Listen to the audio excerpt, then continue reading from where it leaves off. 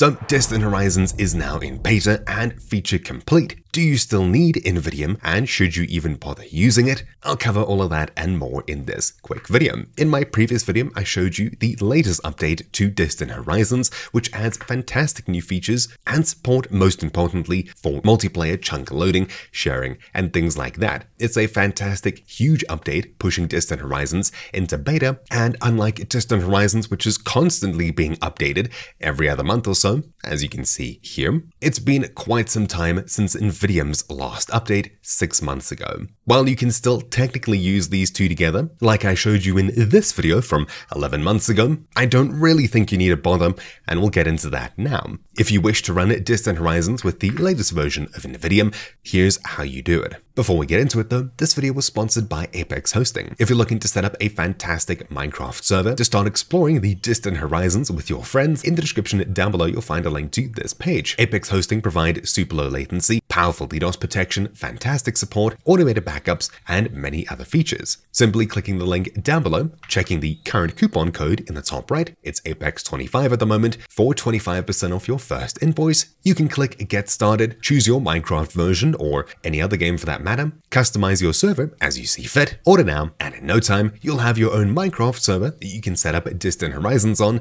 to start exploring them with your friends. A huge shout out to Apex Hosting for sponsoring this guide. First of all, download Fabric. You'll find a link down below. Choose Download for Windows and open the Fabric installer. From here, on the Client tab, we'll need to make sure that the version we get is compatible with Nvidium. So from Nvidium's Modrinth page, I'll choose Download, then select a game version, and the latest version is 1.21.1. I'll download this for Fabric in the meanwhile, as such, and we'll install Fabric for version 1.21.1. Choose Install and wait for it to finish. Then you'll be prompted to download Fabric API. Click this link over here or the next link down below. You'll be taken to CurseForge, but the link down below is for Modrinth. Simply choose Download on either page, then select game version 1.21.1 and choose Download. Then from the Fabric installer, choose Mods here, which will open up your Minecraft Mods folder. You can get here with Start and R or Windows key and R to bring up this window. Type in %app.data%\Minecraft and hit Enter, which will take you to your Minecraft folder. Just open the Mods folder over here. If there isn't one, create one. Inside of here, we'll be dropping both Fabric API for 1.21.1 and Nvidium. So I'll just move them from my downloads folder into here, and now we're almost ready to play. For Nvidium to work, we need to download Sodium as well. You'll find a link to this down below once more. From here, instead of choosing download in the top right, we need to download a very particular version of this. Head to the Versions tab, then under Game Versions, select 1.21.1. Then inside of here, we're looking for exactly Sodium version 0.5.11. That's the latest version of Sodium that Nvidium supports. In the future, this may be updated, in which case just download the latest version here. Scroll down, head to page 2 if you don't see it, and here we should find version 0.5.11. Choose Download, and now we can add this to our mods folder as well. Now, the final mod we need is Indium, which you'll also find a link to down below. Even though it's not required for 0.6 and above, we're using 0.5, so we do need it. Choose Download in the top right, select the game version 1.21.1, Fabric, and Download. Once more, add this file to your mods folder. Now that we've got everything set up for Nvidium, let's download Distant Horizons as well. The latest version of Distant Horizons does actually support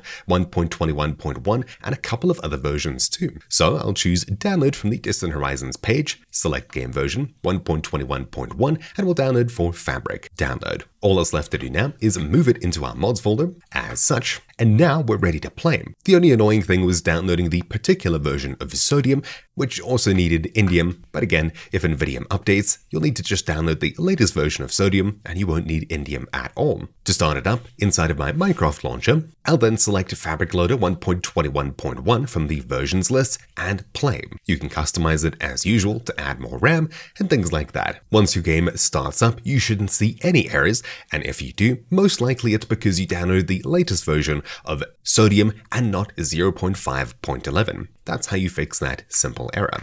Once your game actually starts up, you'll see it says Fabric Modded. We can head into single player, generate a new world if we wish. I'll do this in creative mode, and let's go with something a bit more crazy like Amplified. We'll create our world, and there we have it. Once we're in game, you'll see that the world should slowly start expanding around you. And with the current default settings with world generation for Distant Horizons, we won't actually need to fly around to load any chunks and things like that, which can't be said about Nvidium. So if I pause the game, head into options followed by Distant Horizons, you'll see by default, chunk rendering is set to true, allergy chunk render distance is usually 256, quality preset is medium, and CPU load is aggressive. You can crank this up to start generating chunks even faster in the distance, and you can see as things start to grow. Currently what we're looking at here is Distant Horizons. Nvidium isn't doing anything as we haven't traveled anywhere just yet. If we just quickly head into Distant Horizons and turn it off, this is my default render distance. So there's not too much going on here.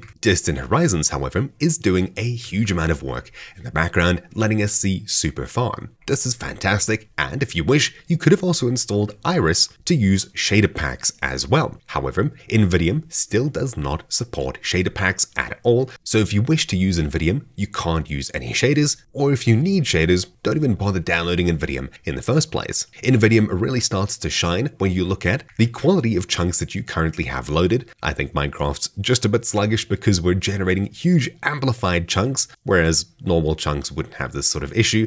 Nvidium starts to shine where you look at the quality of blocks within your render distance and the quality of blocks outside. However, since Distant Horizons entered beta, the quality of chunks and the blending between actual chunks and Distant Horizons chunks has been smoothed out and improved a huge amount. So ultimately, at this distance, especially with shaders turned off, I can't really tell the difference between Distant Horizons chunks and normal Minecraft chunks. Try and guess yourself. I'll give you a few seconds. Now, turning off Distant Horizons, this is how far we can actually see. Could you tell the difference? Probably not. However, Distant Horizons, of course, in amplified biomes and things like that, does actually cause our system to chug quite a bit. Most of it's to do with actually generating the chunks, and once that's done, our performance should improve quite a bit. But for now at least, if we head into options, Distant Horizons, you'll see the quality preset by default is medium. If we crank this up, it'll use more VRAM in our graphics card, needing a much more high-powered system. Ultimately, medium is as good as you'll need to go pretty much at all. However, if you crank this down to medium, you'll load much lower quality chunks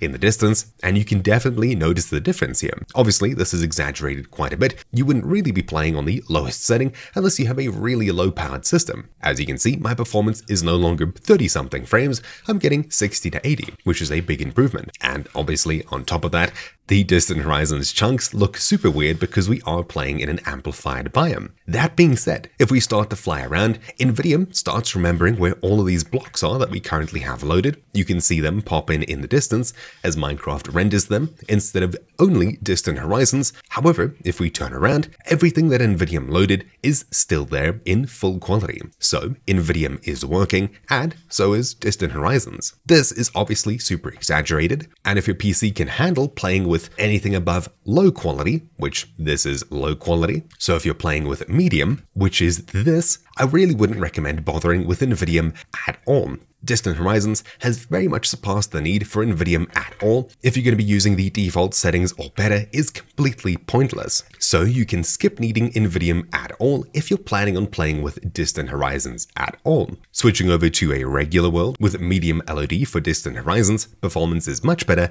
and it looks just as good. Not to mention the huge downfall of Nvidium is that unlike Distant Horizons, I'll put this on the lowest setting for now, in order to actually load Nvidium chunks and see the world in a higher quality, you actually need to travel over these chunks to load them at least once every time you connect to a server and things like that. All of these chunks need to be rendered and remembered on your system when you join a server to play on it. So yeah, ultimately, personally, I would completely skip out on Nvidium. You don't need it at all with the latest version of Distant Horizons, which is fantastic. So thanks to the viewer who asked this question. Hopefully this video answered it for you and of course many other people. It's great that we need fewer mods installed on our system, especially when the quality of a handful of them are improving so much in leaps and bounds. That being said, does this older version of Minecraft still work with the new Distant Horizons multiplayer features if we join a 1.21.1 server? Well, let's answer that real quick. Using a 1.21.1 server I set up in a previous video, in the mods folder I've only dropped Distant Horizons and Fabric API, which I just copied the latest versions of which from my mods folder, or you can download them from their websites once more. I'll fire up this server here and we'll start to generate the actual world, then we can join it and see if things work as expected. So here, multiplayer will join our local server in just a moment. There we go, 1.21.1, join, entering flight here. Distant Horizons is slowly generating more, so I'll sit around and wait for just a moment for it to get a bit further. That being said, it's not actually my game client generating the Distant Horizons chunks, or at least not entirely by itself. It's actually the server itself generating chunks around every player, and you can see so because in the world folder of the server, inside of the data folder, we have a slowly growing Distant Horizons.sqlite file, which is a database containing all of the Distant Horizons chunks for our server. So if we join it with a completely different client, they'll pretty much instantly start downloading Distant Horizons chunks, and they'll be able to see into the distance without needing to generate it themselves at all. So let's sit around and wait for just a moment and see where things go. So yeah, that's pretty much that. Hopefully you found this video useful, if not interesting, and I also hope it answered your questions if you're planning on doing exactly this. You now know how to do it if you wish to go through with it, and you also have reasons to not and save yourself some extra performance overhead. Thank you for watching, and a special thank you to Apex Hosting for sponsoring this guide. I'll see you all next time. Ciao.